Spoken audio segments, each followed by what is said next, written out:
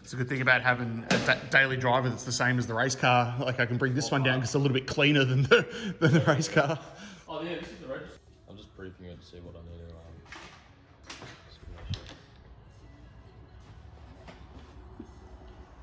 to see what we should spray. So like if there's any shiny bits that this doesn't pick up, then we'll yeah. Then we spray it with that. Yeah, cool. Ready skin. I like it. The boys at Aerocutt are doing a skid plate for the race car, so that's why it's, as I said earlier, it's good having the daily as a little bit cleaner one, but it's not as clean. I apologise, guys. I wish it was a bit cleaner underneath. Thing's fucking filthy. Look at that. Jesus Christ. Unfortunately, I'm too short to walk under it. I need a hoist. Your music test is really growing, Alex. Ready, mate. Alex, how come it doesn't show up all the mud on the scan? It shows up my face here a little bit, so... He does often get his face in scans. Yeah, it's alright. Makes it hard to work with. Yeah. There we go, that's everything. The mud's really good. We'll just pretend it's beneficial. Yeah. There we go. So that's going to just generate, it's generating point clouds. So like as I'm scanning, it'll take like 1,000 different scans at a time. Oh, and okay. now it's just going to put them together, put the familiar spots together, which That's is why, nice. funnily enough, why it's dirty is actually good because it'll find bits of dirt like this and find it in all the different scans I've done and put it all together. Well, you're welcome. So, yeah, thanks. Thank you for leaving it so dirty.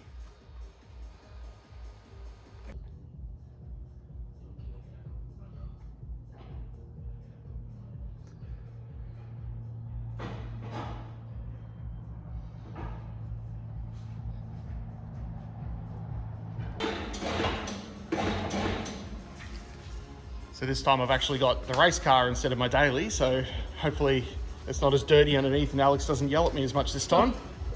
It might be dirtier, but I tried.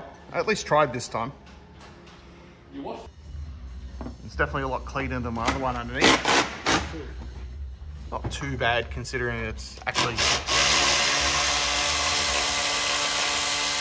Yeah, this one's actually the rally car where the other was the daily, which was even more filthy. Oh, yeah. That's it. So like front, this is a 3mm stainless bracket. Yeah.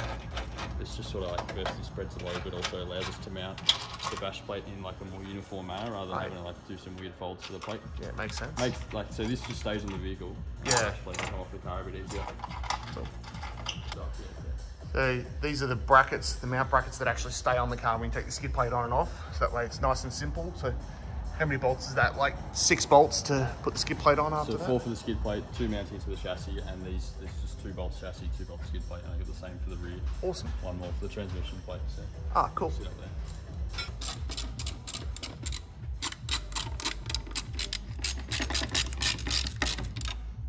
The advantage of how we do it with the brackets too. Yeah. So the advantage is now, like I can just have I'll take it off for you just so you get an idea of how it goes on and comes off. Yeah. It's like I've just slipped the rear in there in a fashion that like it can't come out. That's good. With the slots. Yeah.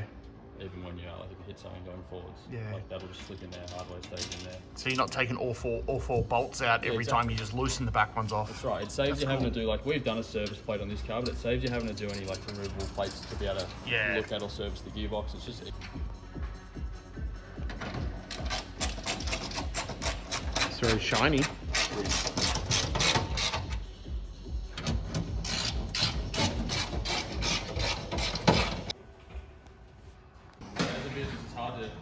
So I like the bracing around there. That's cool. It's awesome. I gotta feel it. Yeah. About to bolt up the bracing on the other side. It's cool.